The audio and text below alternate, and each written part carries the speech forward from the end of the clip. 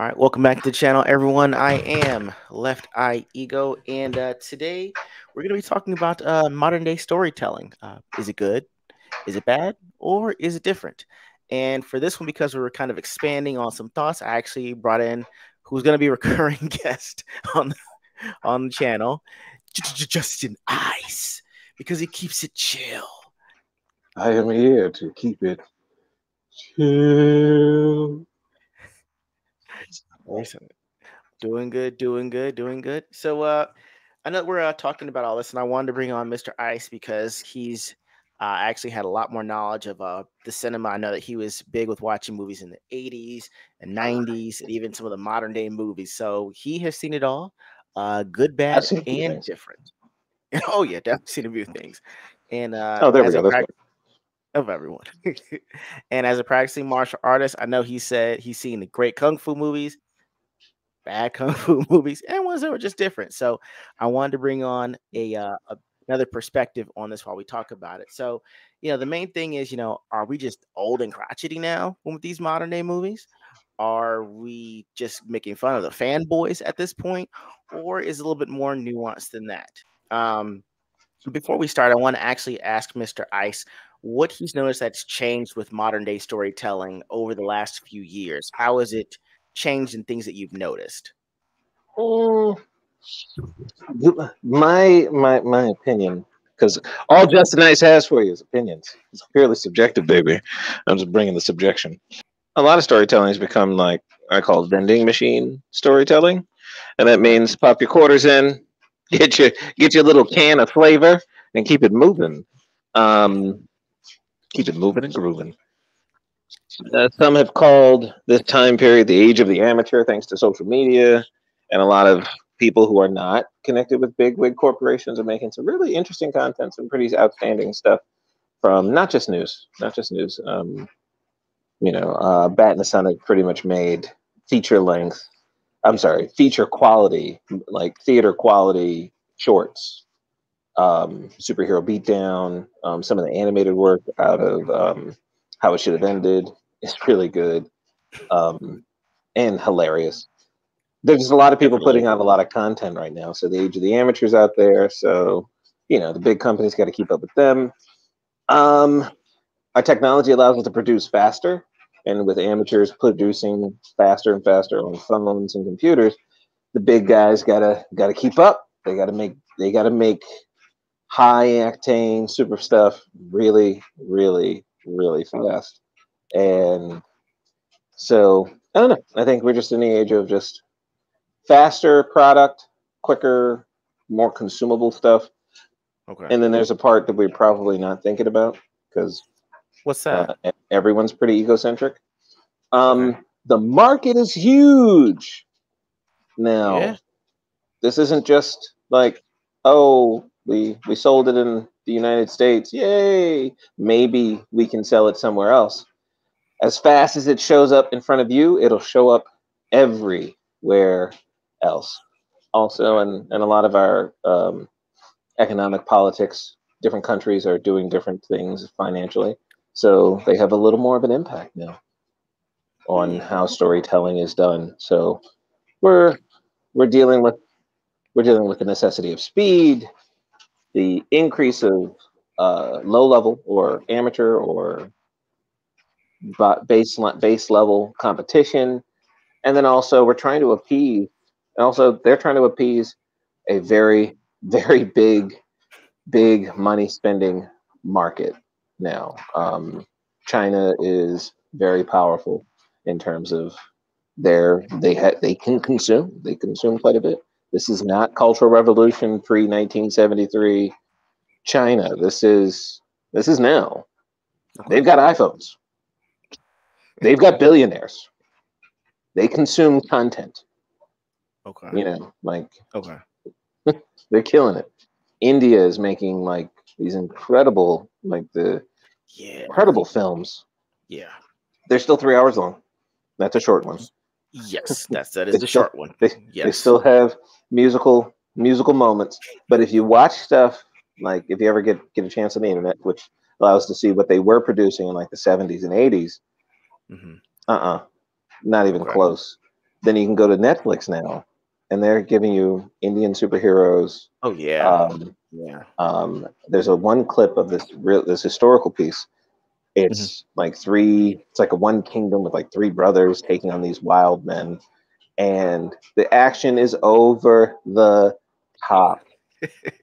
Like they get like the general, one of the brothers, and all the soldiers gather. They put their shields together, turn into a giant ball, get shot out of a catapult into the other army's fort. They explode. The ball explodes. They're flying out, holding onto the shields, and they're just taking people out. It is physically impossible. I think it is insane, but it is probably one of the most enjoyable scenes. I'm like, now that's how action is done. So the international market is really producing a lot of phenomenal stuff that can be easily consumed by the world over. You got people Okay. doing subtitling for stuff. So, like, you can go to YouTube and get subtitles. Um, so modern storytelling is a byproduct of the modern age. Okay. A Okay. lot of Got an influence. impact on. Okay. All right. The United States is Nice. no longer Hollywood is no longer running the show, or at least, Oh. or should I say, they're in danger of the show. They're not the only game in town. How Yeah. about that? They may be the best. They may still be the historically best game in town, but they're not the only game in town. Okay. I see. Okay. Wow. Didn't I was thinking about the I guess the geopolitics of it all affecting having an effect on modern day storytelling. Okay. I like that. So I guess the thing is now that we've addressed, what's had an effect on it, now we're just gonna get to, what's a good modern day storytelling, what's bad, and what's just been flat out different. So I know that we wanted to kind of go with the Marvel Cinematic Universe for the good and the bad, and it'll kind of be a little bit different for the category of different. But what was something that you noticed that was good storytelling, at least with the Marvel Cinematic Universe? Captain America, Winter Soldier, Oh yeah, probably the best go one. on, sir. Probably the best one they jumped, Okay, hands down, all right. hands down, the best one. Um, like why, how, uh, good story, cohesive. They don't introduce anything that doesn't make any sense. There's very little moments of the MacGuffin or Mhm. the magic pill. It's like we're introduced to just and it's like here's the world, here's the situation, here's the problem, here's what we're dealing with, and then progressively we're reintroduced to an old friend in Bucky Barnes, who's now the villain. Captain America's struggling morally with it. He Right. realizes that he's dealing with a slightly amoral organization. The guy who has his back, Nick Fury, is kind of like he's a believer. At first, he's like, "This is what we have to do," only to find out maybe too much power is corruptible. Yeah. And I don't know. There just wasn't these moments where Captain America suddenly loses a fight with a guy who doesn't have superpowers.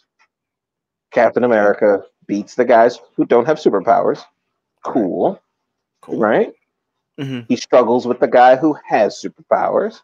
Cool, makes Cool. sense. Cool. All right. The super spy is a super spy. Remember when his Right. truck gets gunned down by the Hydra agents, Right. and he goes, Sam Jackson's character Nick Fury goes full super spy with his spy truck, Right. Oh and he's yeah. like in a high speed chase. He gunning people down. He disappears in the sewers. Shows up in the Captain America's Yeah. house like, you know what I mean? Even the opening just kind of let you know where Captain America was. He's now reenlisted as a federal, as a member of the United States military. Right. Frozen Yeah. captain. He's still a captain now, He's still a right? captain. Right. So he shows up on his first mission as Captain America, and it even shows that this ain't World War II anymore, buddy. This is in the No. 1940s. We're not out Yeah. here, taking out the bad guys with our American flags. We're doing covert operations. This is a True. nighttime rescue. and everybody has their orders. And Natasha has her orders. She's going to extract specific information from the computer. And then Cap's like, but I thought this was just a straight up rescue mission. It's like, it's the middle of the night, bro. This is what the United States is no longer like some fun place that everybody wants to go to, jumping into a war to save the world. We're an international superpower. We have spies. This is a black ops mission, dog. And he just wasn't ready for that. And they show you his discomfort with it. And as the story progresses on, that becomes more and more apparent that Captain America is like, okay, this is not the America I left. This is a new place. There's spies. Like, what is, like, in modern warfare is spying now. Yeah. It's like, dude, we had a Cold War after that. We deal with terrorism. Yeah. Right. People don't, long-term conflict is in small regions of the world. We don't do that World War II stuff anymore. Everything's black ops, covert. It's the age of information. And Cap is like, language? No cursing, please. Language? What's going on? That's my friend. It's like, we don't care. He's an assassin, but he's my friend. He can be saved. And it's like, this ain't the America you went to sleep on, Cap. It's a new place.